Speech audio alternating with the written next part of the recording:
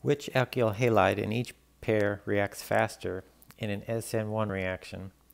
So remember that SN1 involves formation of carbocations, and for the carbocation stability, you want to remember that the stability increases in the following trend. Tertiary is more stable than secondary, is more stable than primary.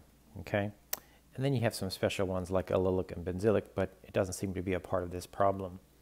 So you need to identify the halogen, locate what's called the alpha carbon, and then count how many carbons are attached to that carbon. So we would classify this one here as tertiary. When you identify the alpha carbon here, you can see that it's only attached to one additional carbon. So that's going to be primary.